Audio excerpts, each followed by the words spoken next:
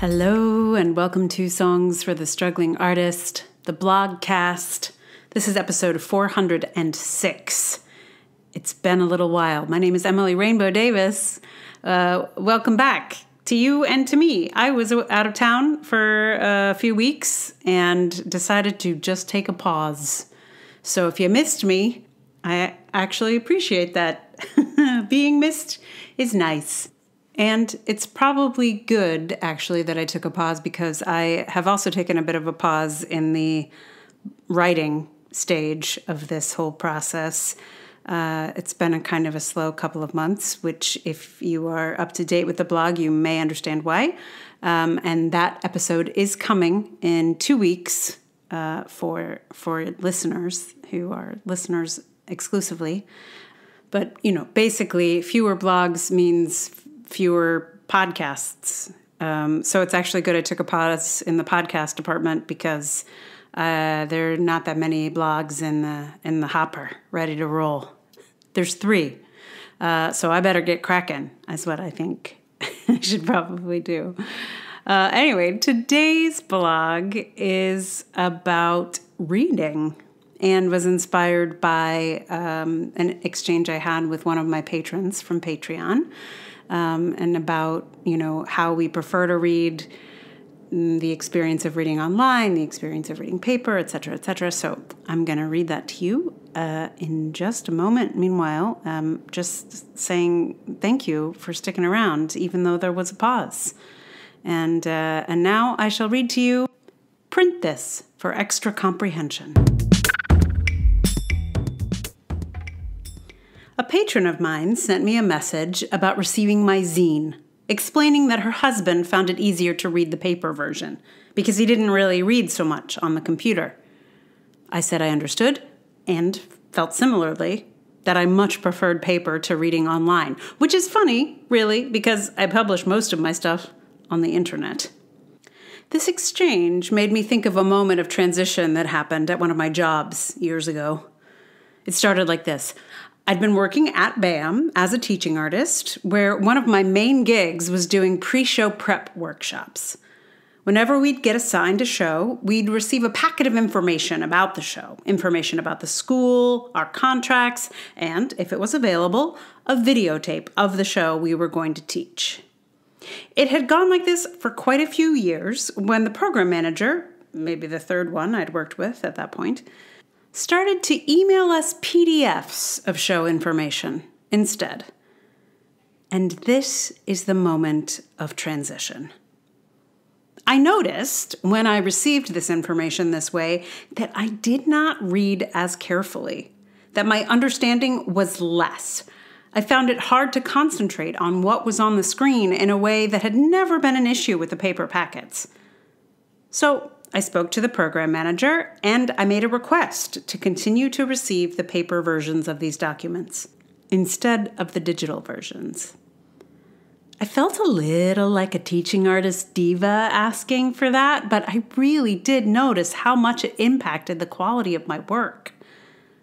The good news was that it was such a transitional moment that my program manager honored my request and sent me the paper versions for a while. I went away to grad school, and by the time I came back, there were no more paper packets to be had, and no more videotapes, just links. Somewhere between 2005 and 2008, theater education went entirely digital. Except for the contracts. We signed those in person at meetings. The thing of it is, it's not that my ability to read on my computer or iPad or iPhone has improved. I just have gotten accustomed to not reading as carefully. I still read better, more thoroughly, with more attention on paper. I take in more details on paper. I process better. I have much more patience. On a screen, I'm always in a hurry. I skim more aggressively.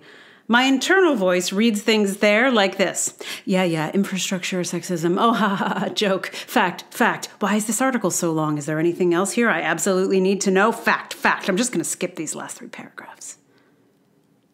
On screens, I usually just get the gist. On paper, I actually read most of the time. And I read much more expansively on paper. Pretty much every magazine I receive, I read from cover to cover, even if I don't think I'll be interested. On screen, if I don't think I'll be interested, I do not bother.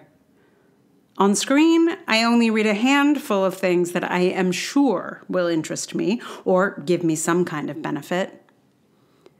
Back before everything was digital, I used to print out text to read it, to accommodate my reading skills. Now I don't bother. I just read haphazardly. I recognize that as a writer who publishes on the internet that many people don't read these words as carefully as I'd like. I write them carefully with pen and paper and my full attention, then type them up later with a lot less attention, then publish them with even less into their home on the internet where I'm guessing many people read as carelessly as I do. Not everyone, of course. One of my patrons reads my work so carefully, she'll often send me copy edits. But given my own experience, I cannot expect that any of this hits everyone fully. I don't take that personally. It's not like I have a different way of sharing my work. Well, except the zine. There is not really a viable alternative to reading and writing on the internet. Many of the magazines or newspapers I used to read are only available online now. There is no kind program manager of the internet willing to accommodate my preferences of reading paper. But I do feel like it's important to acknowledge that a lot of us aren't reading or taking in information as carefully or attentively as we could. There is a loss in this world of more and more things to read on screen. Words on paper, set there by pen or printer, are just more memorable. A friend sent me a letter recently, and I remember what's in it more than any email I've received. And I guess if you want me to read something carefully, go ahead and print that out for me, if you don't mind. I'm a diva for the printed word. It is interesting now that I am recording this audio version of this post that I think audio is more like reading on paper to me, in that like I can't really skip stuff. I can tune out for sure, but I definitely pay attention to audio much more deeply than I do to anything I read on a screen. I'm just realizing now, like, I think it's partly why I am such a fan of podcasts, is that I really do take in information through my ears in a just like a deeper way than I do. Certainly reading online. I don't know about print. I feel like that they might be roughly equivalent. But I also think there's something about location for both audio and for reading like a physical book, and that I really remember often, if I think back on the thing that I heard or read, I remember where I was when I read them or heard them. You know, for example, I listened to an audiobook version of, I think it was called Scarcity. It was a book about economics that I listened to a lot on the bus. And specifically, I remember this particular corridor on like, I don't know, I think it must have been like 86th Street or something. I mean, like I physically remember being on this bus listening to this book. And I absolutely feel that way about a lot of books that I've read, where I can tell you exactly where I was when I was reading them. Whereas like when I read stuff online, it's like, well, I was at my computer. That's where I was. And possibly I was with my computer somewhere else, but like it just doesn't have that sort of same sensation of my brain marking the thing with space also. I don't know. I'm fascinated by it all, and also disturbed by my own sort of, you know, looseness around reading in a form that is not as comfortable for me. And also knowing that that is probably true for a lot of people who are perhaps less aware of it. And also it just means that, like, I don't know, I read a lot more wildly out of my, you know, lane on paper. And I don't do that online. I really don't. Not very often, anyway. Anyway, thank you for listening and for taking this information in through your ears. I appreciate it. It's nice to be with you. I have found a perfect song for this post, and I am very excited to share it with you. It's a Weezer song. Never would have thought in a million years that I would be covering a Weezer song, but here I am. And it is called Screens. I'm going to play it for you shortly. Meanwhile, thank you so much for listening. If you like this podcast, please tell someone about it. Like, review, subscribe. You can do all those links to do those things in your own podcast app. There should be links in the show notes. If you would like to support this podcast, amazing, please do. It's patreon.com/Emily R. Davis. There's also Ko-fi, there's PayPal. All those links are in the show notes. You could also subscribe with a paid subscription on Substack if you would like. And if you know of another way that you like to support artists, please let me know about it. I will join it for you. Let me know about it, and I will be there. Thank you again for listening. The most. That is thank you. That is the goods. Appreciate it. And here I shall give you Screens. I was surprised at how few songs about screens and like reading, and I don't know, like I looked around, and a lot of the songs that are called like Screens, or I don't remember exactly what I searched for, but like nothing like really spoke to the current moment. And it's a kind of important current moment. Like there were quite a few instrumentals that were about like he spends too much time on his screen, kind of themed. But it's weird we're not making songs about this technological moment. But Weezer did.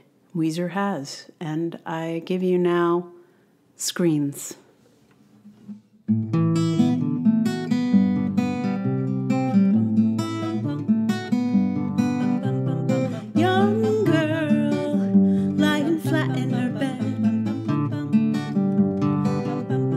Streaming images to her head.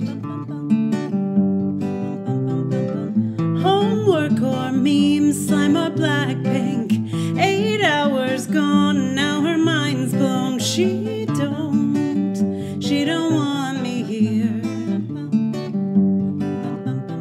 Now the real world is dying as everybody moves into the cloud.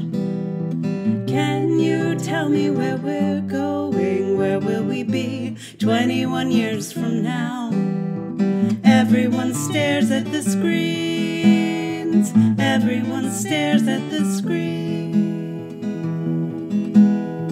Old maid in the cottage next door. We don't see her much anymore. She plays solitaire on her desktop, searches for her kids, now she can't stop. Did she think she'd go out this way? Now the real world is dying as everybody moves into the cloud. Can you tell me where we're going? Where will we be 21 years from now? Everyone stares at the screens. Everyone stares at the screens. Everyone stares at the screens. Everyone stares at the screens. Everyone stares at the screens. Everyone stares at the screens.